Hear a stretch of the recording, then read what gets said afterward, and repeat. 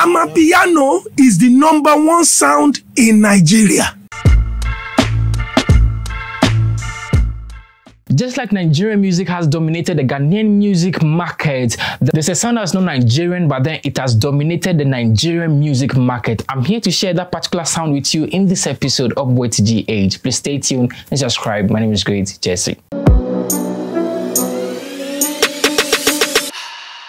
According to Adesope in an interview on Hit FM with Adesope, the biggest sound in Nigeria currently is Amapiano. You talk about Nigeria. I'm just coming from Nigeria. Do you know the biggest genre in Nigeria right now? Should I shock you? Amapiano? Yes, sir.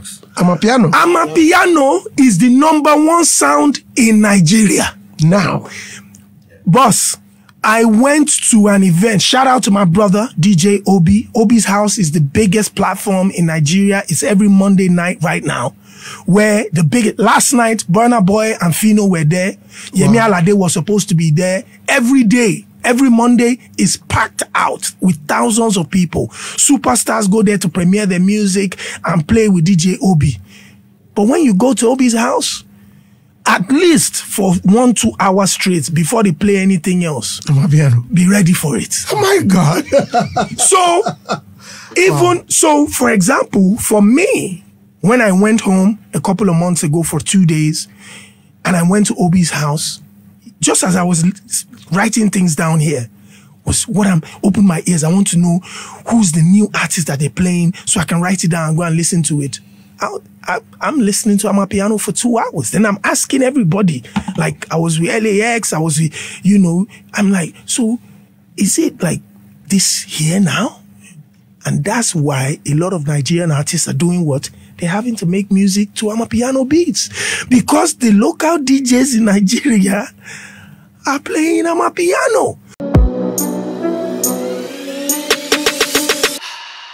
We went ahead and mentioned the impact, the negative impact it's going to have on the Nigerian music market, and as well commented on why Nigerian DJs choose to play Amapiano music.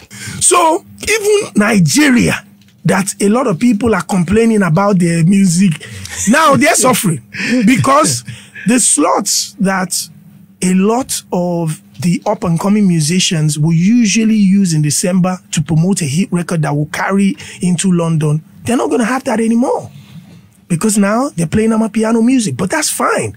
You also have to understand from the DJ's perspective, a DJ's job is to keep the party going. And if there are certain sounds that make sure people are on the dance floor, the DJ would constantly do that. Right now, Amapiano is like house music, it's like dance music. The vibe is incredible. It keeps the energy of the party at a certain level.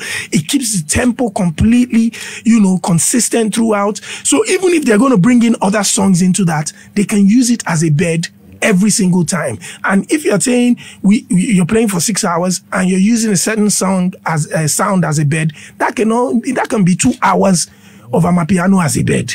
And that's already taken away from other stuff. So that's how DJs think. A lot of times, there's no agenda behind it. They're just trying to keep people on the dance floor. Now, he finally mentioned why Nigerian music is dominating the Ghanaian music market. Here in Ghana, that people have spoken about Nigerian music being, dominating and stuff like that. Because for several reasons. Social media influence, of course, media platforms in Ghana and DJs in Ghana playing a lot of Nigerian music. It's also now went into the psyche of a lot of DJs. That when you want to keep people on the dance floor, throw them a Rema, put Oxlade, put Burna Boy, and you can go back to back with Nigerian music for 45 minutes if somebody doesn't pull you up on it.